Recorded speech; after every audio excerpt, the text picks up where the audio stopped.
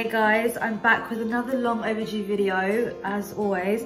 My life just gets really busy, not even that it's really busy, but I've just been applying for jobs like throughout the day, and then I'll go to the gym, and then by the time I'm back from the gym, like I just need to make dinner quickly for everyone, so I don't have time to film this like whole video.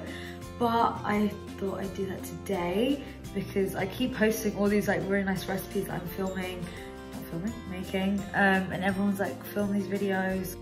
So today I'm going to be making zucchini enchiladas, which are courgettes, like the American name, but like that's basically just what they're called.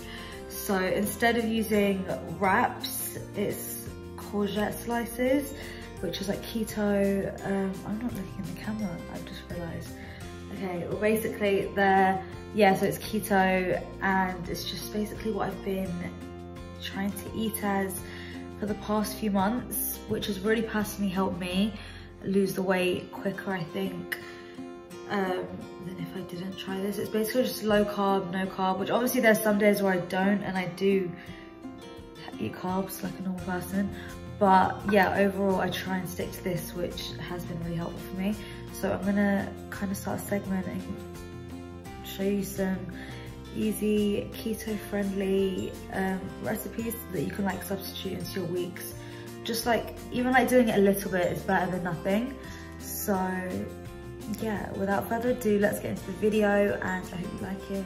Remember to comment, like and subscribe and all that good stuff. So yeah, I'll see you in the next part of the video. So for the homemade enchilada sauce, you need like 3 tablespoons of flour. I'm using like wholemeal flour, chili powder, vegetable broth or stock to make it, apple cider vinegar, garlic granules, oregano, a bit of cinnamon, salt, freshly ground pepper, and tomato puree. Oh, and cumin, like cumin powder. Okay, so for the enchilada sauce, I'm just letting about 6 teaspoons of olive oil heat up in this saucepan, and I'm going to add the flour mixture that I'll leave all the ingredients down below, the vegetable broth and the tomato paste. So I've just mixed in the tomato paste and the flour mixture, and then in about a minute I'm going to add in the vegetable broth. Now I've added in the vegetable broth, so you just stir it until all the lumps are removed. It'll take a few minutes, and then you like reduce the heat and let it simmer for a while.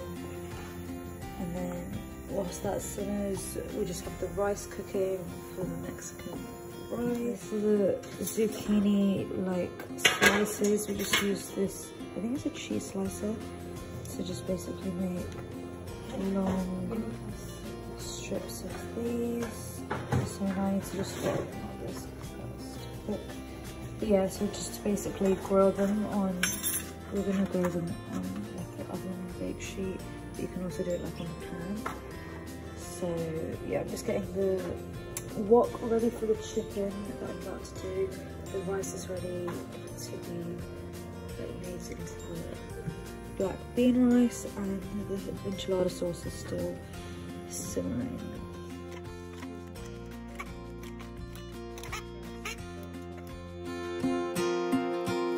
I just added some oil, onions, sauteed that with some garlic and cumin powder and some oregano and a tiny bit of chili powder. And now I'm going to add the rotisserie chicken in there to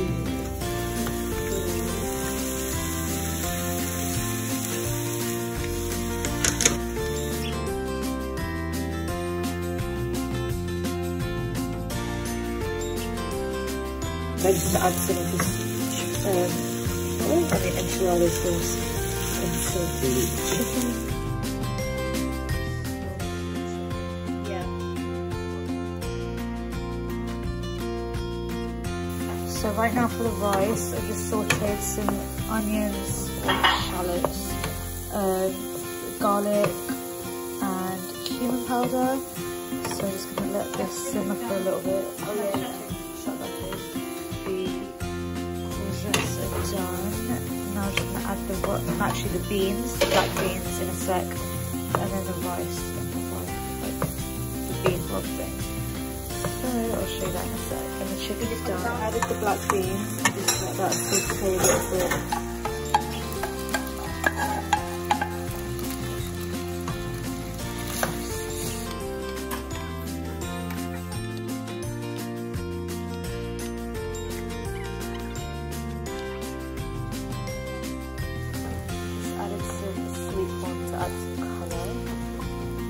Starting to plate up the enchiladas, well not plate up, but get them ready to go in the oven. I'm just going to place some enchilada sauce in the dish.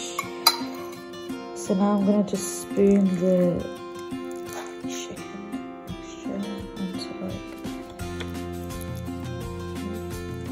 there, and then basically roll it like so that's basically what they should be like. And drizzle some enchilada sauce over.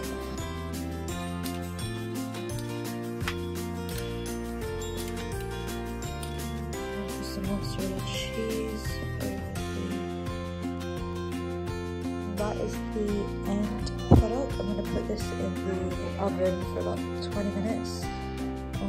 180 degrees. So everything's done. This is the Mexican black bean rice. The enchiladas are in the oven and they'll be done in about 20 minutes. So yeah, once everything's plated up, I'll show you what it looks like, and it tastes really good from what I've picked out so far.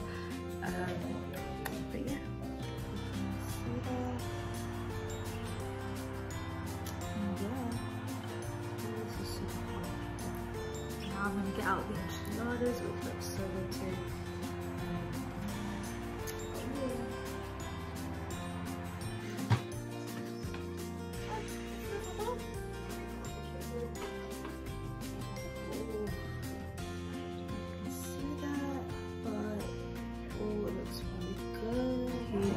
Oh, that's hot, my bad. I'm just gonna sprinkle some green onions over it. And I put some sour cream in this little like squirter thing that matches me, which is cute.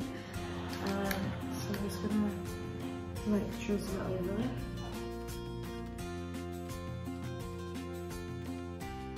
So this is the end product. The black bean and sweet corn Mexican rice and the zucchini enchiladas. So I will let you know how they turn out.